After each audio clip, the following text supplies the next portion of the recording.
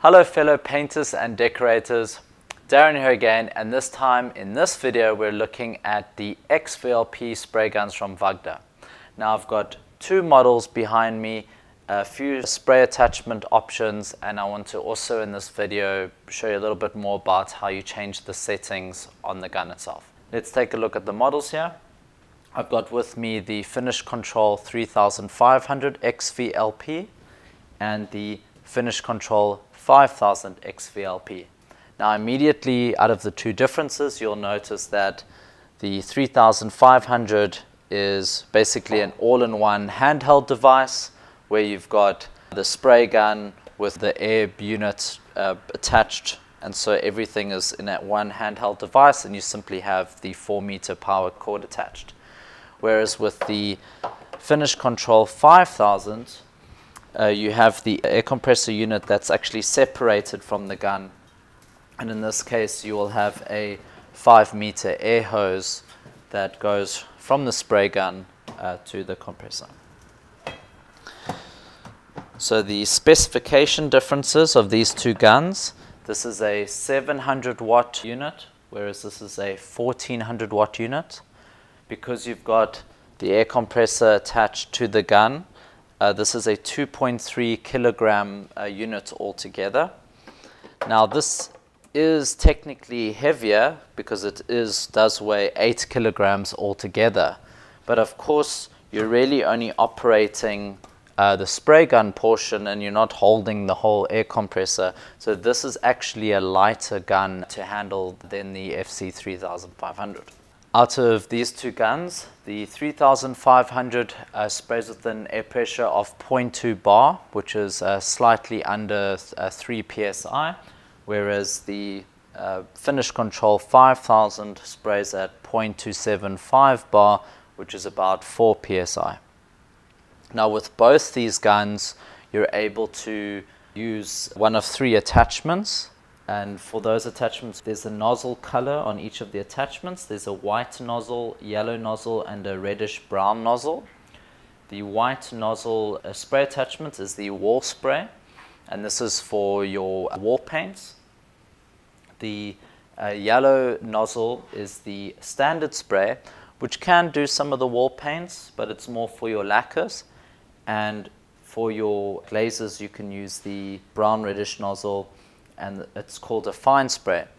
So between wall spray, standard spray, and fine spray, this is kind of giving you an indication of the viscosity of the material you'll be spraying. So when the viscosity is quite light, if it's very fine, you're able to use the fine spray, and if the material is a bit thicker, that's a higher viscosity material, then you'll be using a wall spray. If you want to get the attachment onto the device, if you want to change it, there will be a small release at the bottom just close to where the can is, and you just hold that down, and if you just give the gun a bit of a twist, 90 degrees, and that actually just releases the spray attachment from the gun. So it's very simple to release and take off the cans.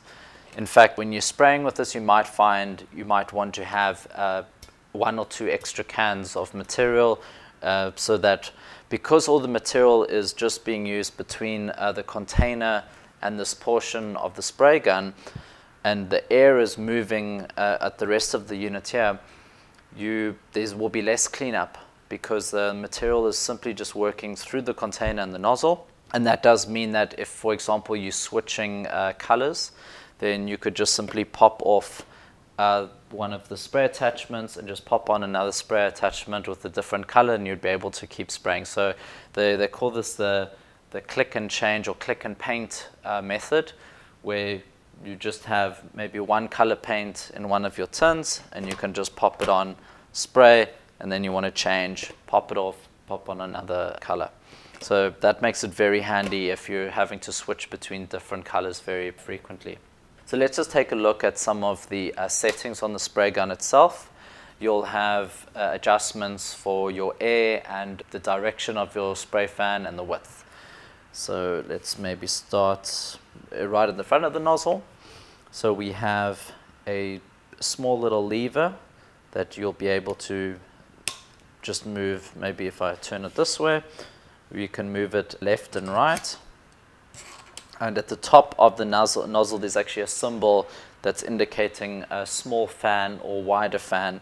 So at the moment I've got it on a smaller fan width, and if I move it across, now I've got a wider fan width.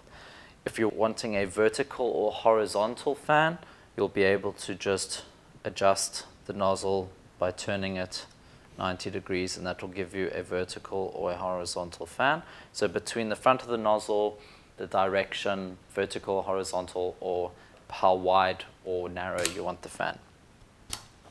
Then if you move back towards the spray gun itself, in the middle here we have another adjustment, and this is for the material coming through. And there are numbers here. We've got, it goes up to, let's see, 12. So it starts at 1 and it goes up to 12, and that gives you the ability just to adjust how much material is coming through. And then right at the back of the gun, we have another adjustment setting, and this is for your air pressure. So this gives you quite a lot of customization for just exactly what type of fan you want. There is also a lock, unlock at the top here, but this you won't really need to use it all. It's simply just to release the part that is protecting a filter underneath. That's really only when you need to change the filter. You won't need to touch that otherwise.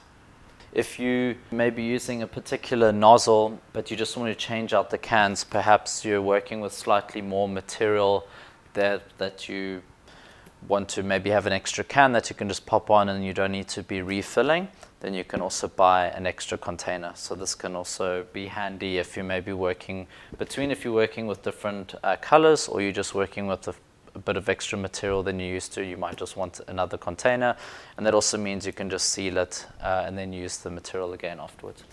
And there you have it. This is the overview of the Wagner XVLP spray gun range, and we spoke about the Finish Control 3500 XVLP and the Finish Control 5000 XVLP.